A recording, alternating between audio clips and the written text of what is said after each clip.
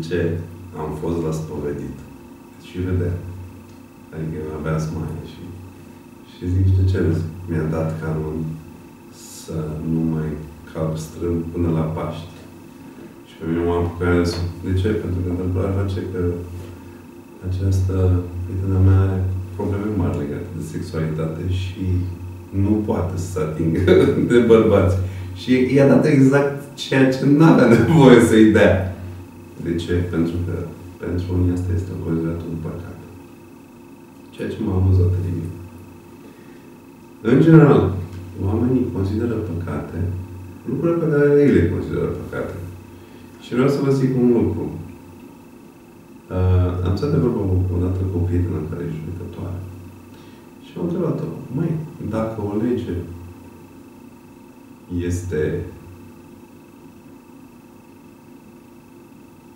poate să fie încălcată din foarte multe motive, legea aia nu devine nulă? Și am zis, ba da, e clar că da. Nu mai are sens legea respectivă. Și mă uitam de curiozitate. Și încercam să găsesc biblic un răspuns. Și răspunsul e foarte simplu. Spune la un moment dat, Hristos, vai vouă celor care ați pus pe umerii oamenilor poveri pe care nici voi nu le puteți duce. Atunci am înțeles că, de fapt, toate legile, de la Moise până în ziua de azi, sunt, de fapt, puse de oameni. Și nu au nicio legătură cu Dumnezeu. Sunt niște legi care au vrut să ghideze oamenii, apropo de evoluția lor spirituală. Dar nu înseamnă că sunt perfecte și, în orice caz, sunt perfectibile. Și dacă țineți minte, singura lege pe care a lăsat-o Hristos a fost să vă iubiți unii pe alții așa cum v-am iubit eu. Adică, dacă este o lege dată de Dumnezeu pentru oameni, este să iubești oamenii, pe ceilalți, pe tine, așa cum ne iubește Dumnezeu. Și să spui întrebarea dacă ceea ce faci este în legătură cu iubirea lui Dumnezeu. Atunci îți dai seama că acțiunile tale. Acum să nu crezi că eu nu mai am probleme. Sau că am trecut de vreo baricadă și vreo treaptă și... Nu. Toți mai avem probleme. Deci dacă îmi iau acțiunile mele și le pun în oglinda iubirii lui Dumnezeu, de multe ori sunt perpendiculare. Dar asta e. În asta se învață. Primul pas este să ai puterea să recunoști și după aia să ai puterea să te îndrepți. Și dacă nu ai, să ceri la Dumnezeu să-ți dea această putere.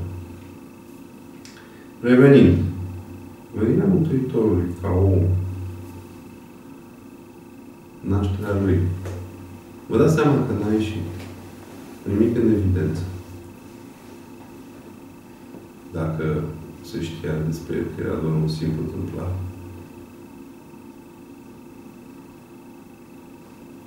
Vă dați seama că a avut o viață cât se poate de obișnuită până la un moment dat. Până să iasă. Până la nunta din Cana. Până și la nunta din Cana se simte și acum bucuria nunții din Cana. Nu ne-a fost prezentat un Dumnezeu aspru,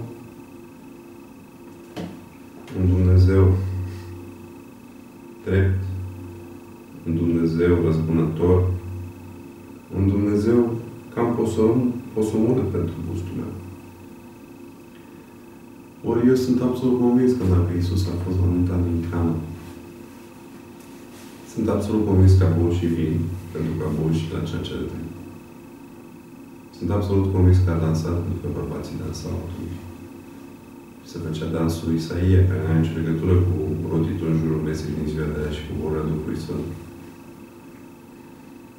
Deci, absolut, bucuria a rămas impregnată în locul respectiv, în Cana. Și atunci, Dumnezeu iubește și omul. Dumnezeu iubește